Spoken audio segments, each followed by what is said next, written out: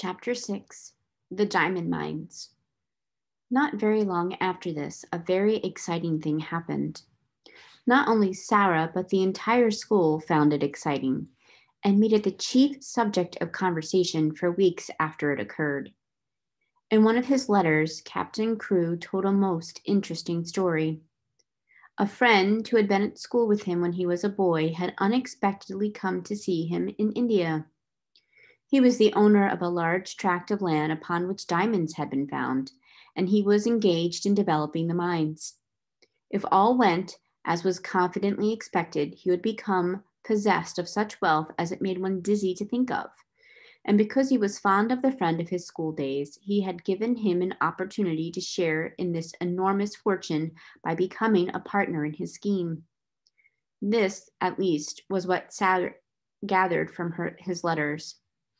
It is true that any other business scheme, however magnificent, would have had but small attraction for her or for the schoolroom, but diamond mines sounded so like the Arabian Nights that no one could be indifferent.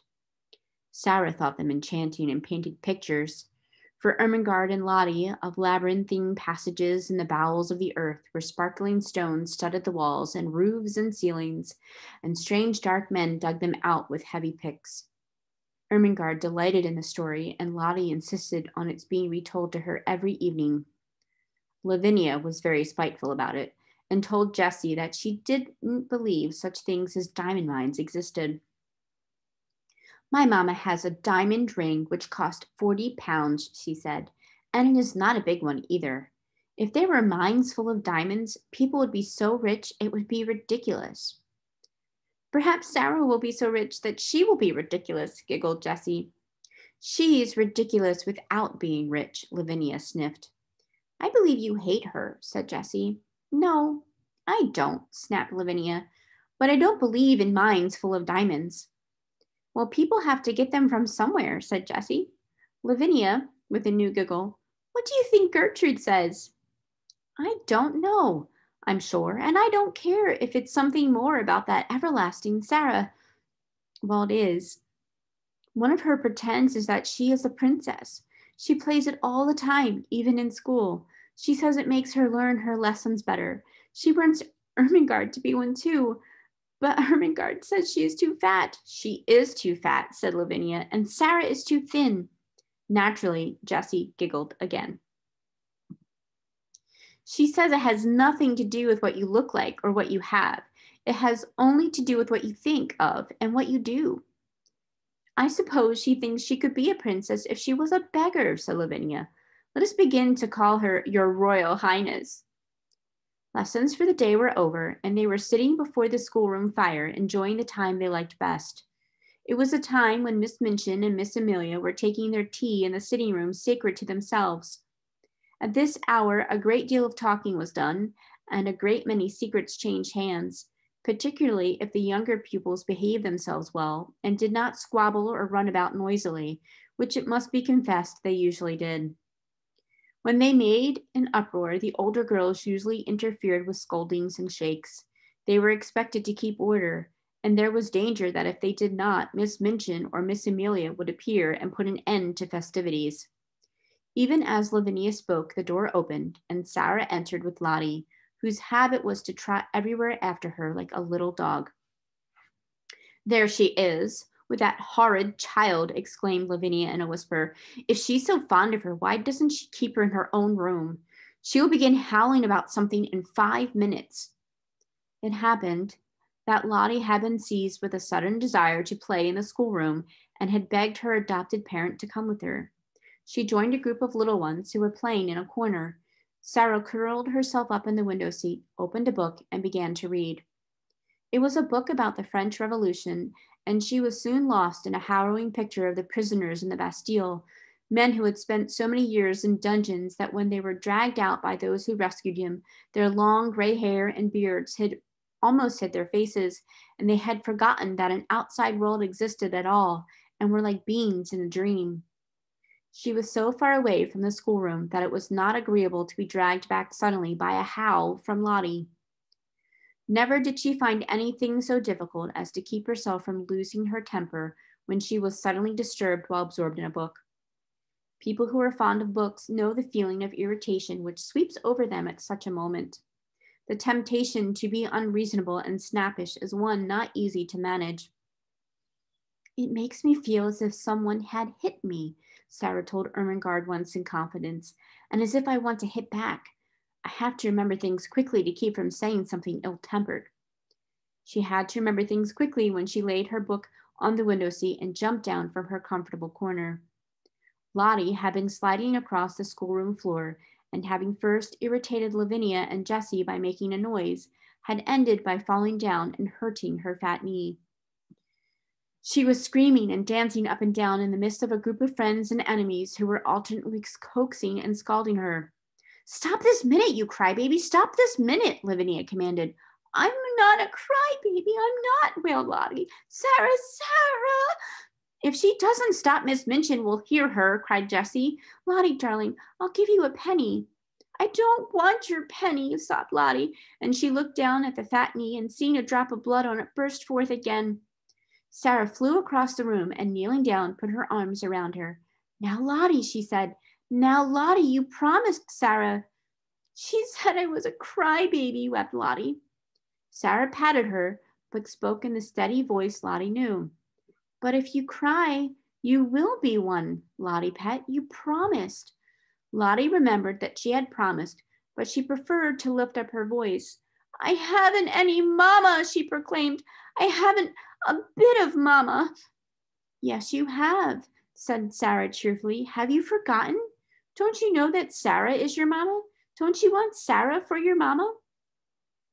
Lottie cuddled up to her with a consoled sniff.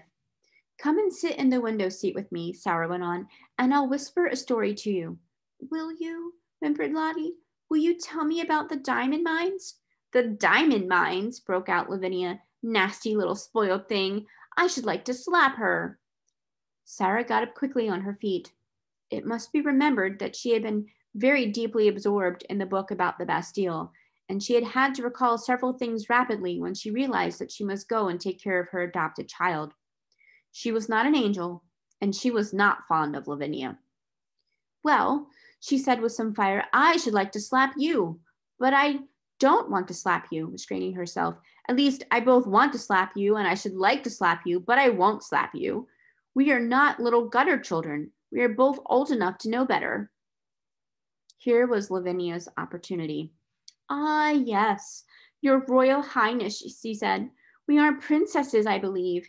At least one of us is. The school ought to be very fashionable now Miss Minchin has a princess for a pupil."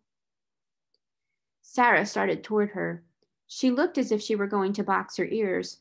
Perhaps she was. Her trick of pretending things was the joy of her life. She never spoke of it to girls she was not fond of. Her new pretend about being a princess was very near to her heart, and she was shy and sensitive about it.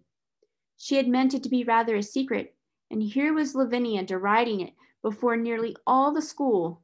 She felt the blood rush into her face and tingle in her ears. She only just saved herself. If you were a princess, you do not fly into rages. Her hand dropped, and she stood quite still a moment. When she spoke, it was in a quiet, steady voice. She held her head up, and everybody listened to her.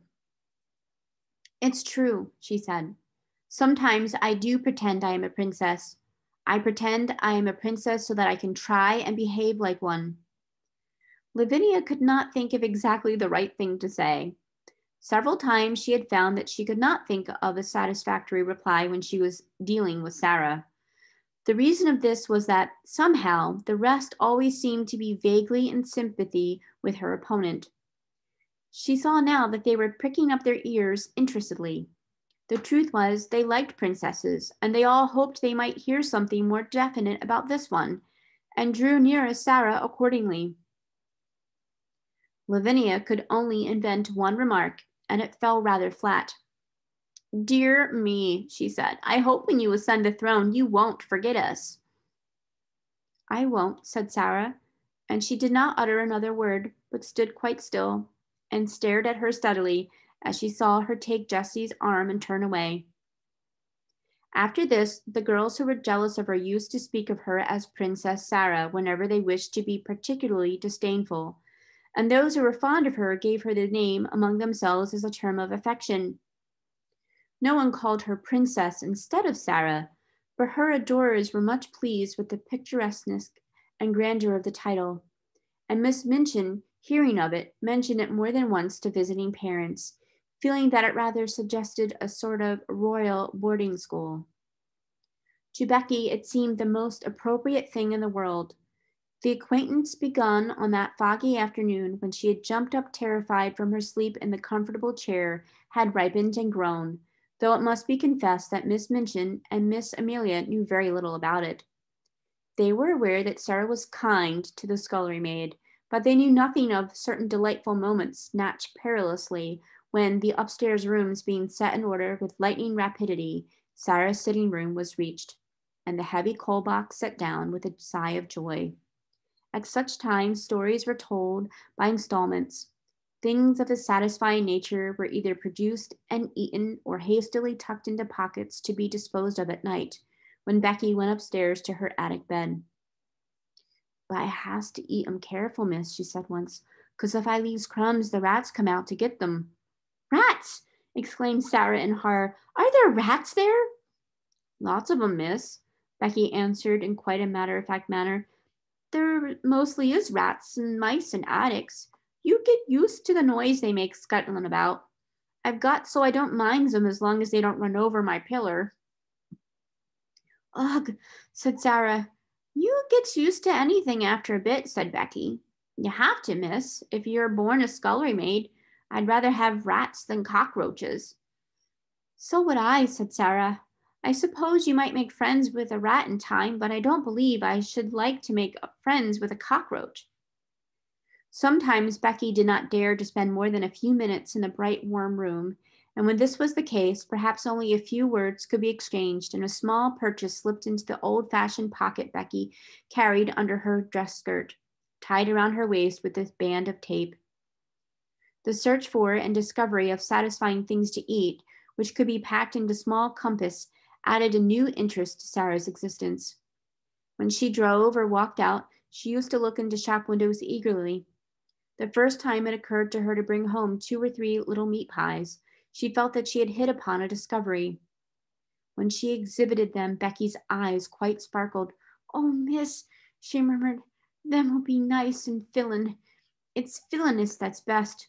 Sponge cakes and everything, but it melts away like, if you understand, miss. They'll just stay in your stomach." "Well," hesitated Sarah, "I don't think it would be good if they stayed always, but I do believe they will be satisfying." They were satisfying, and so were beef sandwiches bought at a cook shop, and so were rolls and bologna sausage.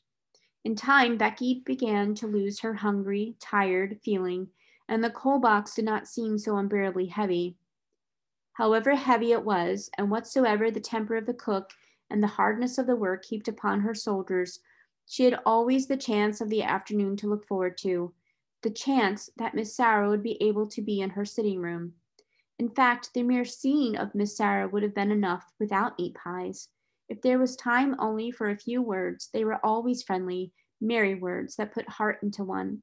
And if there was time for more, then there was an installment of a story to be told, or some other thing one remembered afterward and sometimes lay awake in one's bed in the attic to think over.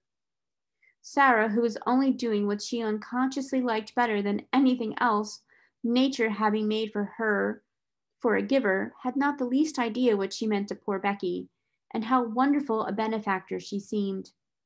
If nature has made you for a giver, your hands are borne open, and so is your heart, and though there may be times when your hands are empty, your heart is always full, and you can give things out of that, warm things, kind things, sweet things, help and comfort and laughter.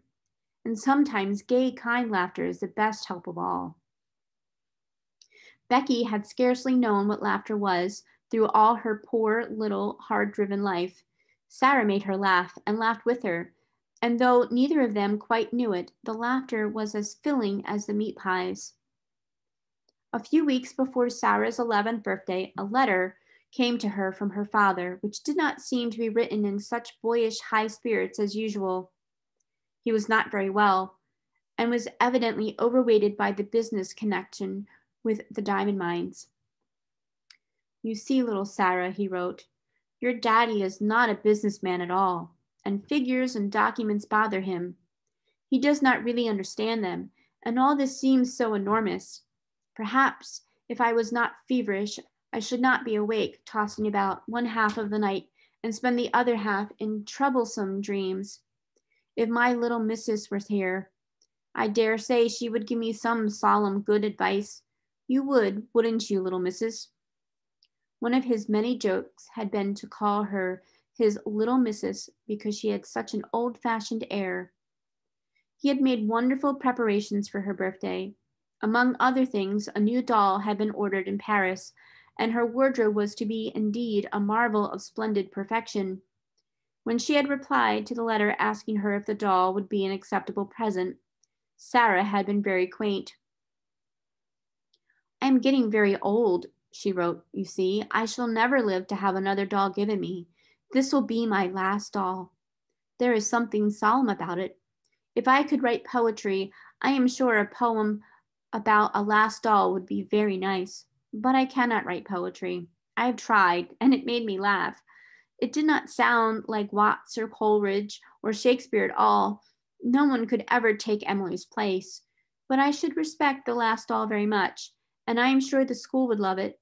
They all like dolls, though some of the big ones, the almost 15 ones, pretend they are too grown up. Captain Crewe had a splitting headache when he read this letter in his bungalow in India. The table before him was heaped with papers and letters which were alarming him and filling him with anxious dread, but he laughed as he had not laughed for weeks. Oh, he said, she's better fun every year she lives. God grant this business may right itself and leave me free to run home and see her. What wouldn't I give to have her little arms round my neck this minute? What wouldn't I give? The birthday was to be celebrated by great festivities. The schoolroom was to be decorated and there was to be a party.